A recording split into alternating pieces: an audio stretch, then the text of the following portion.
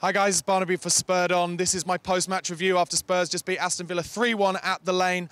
It's a strange feeling really. Of course, we've got 3 more points in the bag. We're unbeaten in 10 games. We haven't lost since the first game of the season at Old Trafford. Can I complain about that as a Spurs fan? Of course I can't. It's been the best start we've had in years. Played 11, won 5, drawn 5, lost 1. Incredible. But I'm going to have a little complaint before I tell you how good it was before that little complaining section, which was the second half of the second half. On 70 minutes, Poch brought off Moussa Dembele, who I assume he's resting because he's playing so well at the moment, or he's carrying a little injury, and we just lost control. It felt exactly the same as it did against Stoke earlier in the year when we were 2-0 up. He made a substitution, and they came back at 2-2. Luckily for us this week, or since the Stoke game, I think he's really learned, or the team have really learned from that situation, and we managed to shore it up. And of course, Harry Kane scored a great third, pretty much on full time. But to me, there are just things that you've got to learn, you know. I think teams who are going for that top 4 spot, they don't really get themselves into situations like that, where you're playing against a team who are playing exactly how they have been all season, bottom of the table form. They didn't really have a kick for the whole game, and then suddenly, by just kind of losing control, losing the will to kind of get behind, we kind of let them back into the game. Same thing happened against Anderlecht last week, or the week before last. 1-0 up, absolutely cruising, playing against a team who are incredibly poor, and you let them back in the game, and Anderlecht ended up winning. Now, today, of course, that didn't happen, so we should just be positive. But I will say that in other situations, we could have ended up drawing today, and that would have left us all, I think, feeling like another opportunity has been missed. Anyway, it wasn't. I'm going to go through the team. Hugo didn't really have anything to do. Kyle Walker had one of his best games for Spurs in a long time.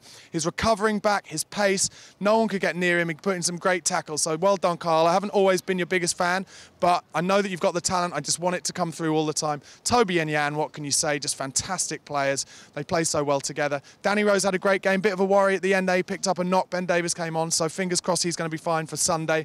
Feel free to rest him on Thursday, Poch.